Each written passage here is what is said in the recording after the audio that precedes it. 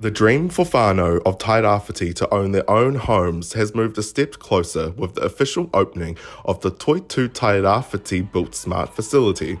Associate Minister for Housing Peeni Henare, along with East Coast MP Kiri Allan and Ikaroa-Rāwhiti MP Meka Whaitiri, attended the opening ceremony of the complex on Aerodrome Road in Gisborne on Friday. A pōwhiri was performed by students from Te Kura Kaupapa Māori o Ngā Uria Maui, Hirota Wānanga, Whatatutu School, Te Kura Kaupapa Māori o Hawaii Ho, Manatuki School, Gisborne Girls High and Campion College to welcome the ministers and other officials to the opening of the facility. The facility has 6 smart shelters with the capacity to accommodate building 24 affordable homes at once. 4 homes can be built in each one of the 6 smart shelters. The facility will deliver over 50 homes by June next year, and it will create 18 full-time jobs and also provide a site for Toitū Tairāwhiti Māori cadets to gain building qualifications. Toitū Tairāwhiti Housing Ltd Managing Director Annette Wehi said it was an awesome day with the sun shining to welcome the opening of the facility. We know that we've got a housing crisis here. What's happened is during COVID, we were having our houses built at BuiltSmart in Huntly. Yep. And we couldn't get them through when Auckland and Hamilton went into that long lockdown, and so it was like, oh, hang on a minute, we need to bring some of this work here.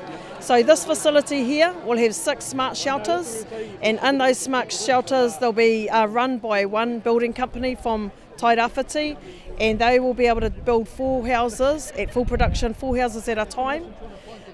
Takes 8 weeks. So we think that will be, our goal is to have 50 homes out of here from today, October the 28th, to June the 30th. The initiative was the result of addressing the needs for houses in Tairāwhiti, she said. Toitū Tairāwhiti secured up to $4 million in funding from the Kanoa Regional Economic Development and Investment Unit, the RDU Regional Strategic Partnership Fund, to assist with the construction. Toitū Tairāwhiti also co-funded the remaining $4 million to bring the project to life. The complex in Aerodrome Road is the first BuiltSmart facility outside of Huntly.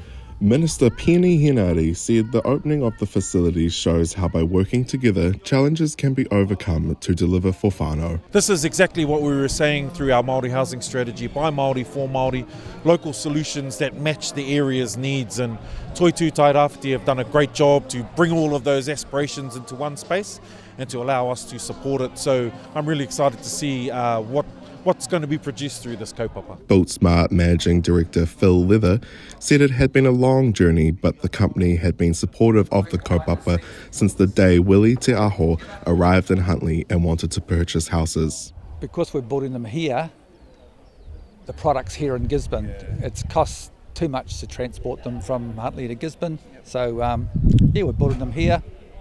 Won't be long, they'll be doing probably 100 a year out of here.